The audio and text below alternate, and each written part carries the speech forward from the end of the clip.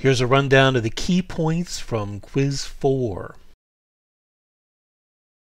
How not to run an empire. What did the Assyrians do wrong? The Assyrians of the Iron Age created an empire that was based on military oppression and the breaking of local identities in order to remove the threat that's caused by people being proud of where they came from and associating with their heritage and local society and culture. In order to accomplish this, they created standing armies that created a permanent sense of threat and imposition and fear, as well as the casual abuse that always results from standing armies being quartered amongst local populations. And they engaged in deliberate acts of brutal aggression up to and including the deporting of local populations, encouraging them to assimilate wherever they've been resituated to, and the planting of strangers in the places where people had used to live. Moreover, the benefits of empire are only felt by the Assyrians, who keep all of the wealth and spoils of their conquest for the elite amongst their own people, causing all of their subjects to be deprived of their own local resources. And even their own armies and commoners were left out of the benefits of empire. As a result, nobody felt better off being a part of this empire except the Assyrian elite. Everyone else felt only fear and anger and resentment and attacks on their local identity. And this last in particular brings about rebellion throughout the Assyrian Empire that grows to the point that the Assyrian Empire is pulled down. So their oppressive program and their attacks on local identity is counterproductive. It defeats its own purpose. And their ability to control distant resources, which is the purpose of empire, is sabotaged by hoarding the benefits of empire for themselves. Another element of this is that Mesopotamia in the Iron Age was developing a growing reputation for being a center of learning and scientific exploration in certain areas, in particular engineering, mathematics, and astronomy. But the Assyrians didn't care for learning, and they even assembled one of the greatest libraries in the world, not as a place of scholarship or for the purpose of extending human knowledge, but because books are expensive and valuable, and they hoarded all wealth and collected it inside of their palaces to demonstrate their standing above all others, including other Assyrians. This is all in contrast to the Persians, who develop an empire that, bottom line is, makes those who are a part of it feel like they are better off. Why do you think the Persian king released the Judeans and sent them back to Judea? There's a couple of points here. One is that he wanted to demonstrate that the era of Assyrian and Babylonian supremacy was ended. This was a new era, and an era that was not about overt oppression. And so this was a great symbolic act to demonstrate the nature of this new empire, the nature of this new ruler, Cyrus the Great. He also had a strategic reason for this.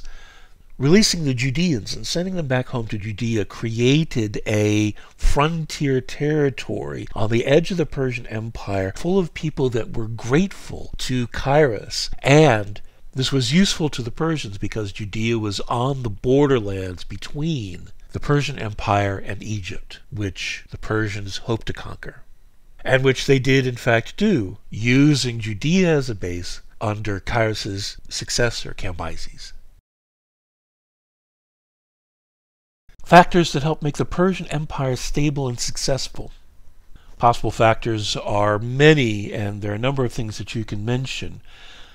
The Persians lowered the chance of rebellion by ruling with as little oppression as was feasible and tolerating local religion and culture. The Persian king was explicitly not a god, but through ritual, trappings, and seclusion was converted into an abstract symbol that served as a focus of identity for all of the various peoples of the empire. The peoples of the empire had nothing in common except the idea of the great king. Not making the great king a god was also part of a larger process of preventing rebellion by not imposing religion on their subjects. The Persians did not keep standing armies, which tend to exploit and oppress local populations and often serve as a justification for going to war.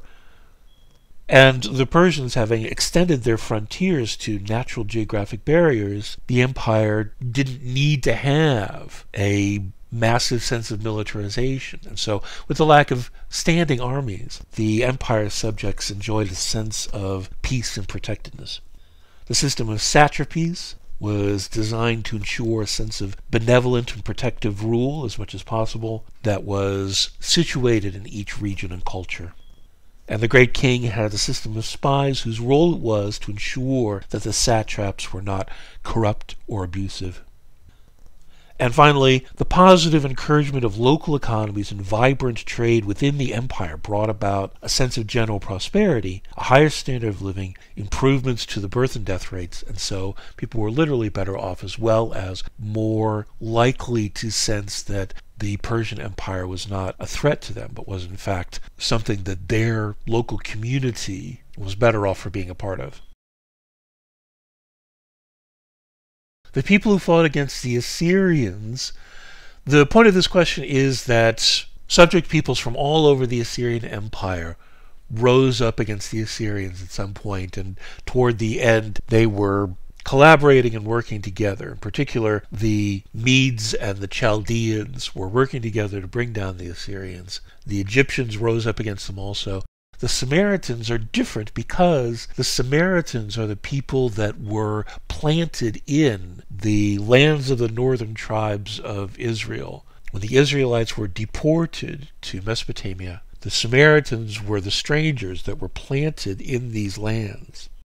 And this is why the Jews that were left behind in Judea, the southern kingdom, hated the Samaritans, because they were foreigners and because they had replaced the Israelites who had been forcibly deported, because they had been planted there by the Assyrians. And so the Samaritans were universally despised, which is the point of Jesus' parable about the Good Samaritan. You know, all of these noble and upright locals walked past this person who was suffering. And the despised foreigner, the Samaritan, was the one who took the time to help this person in need, despite the fact that everyone else hated him. That's the point of the Good Samaritan story, which is often lost today out of the context of what things were like in Iron Age Canaan. And that's the end of the quiz. Email me if you have any questions.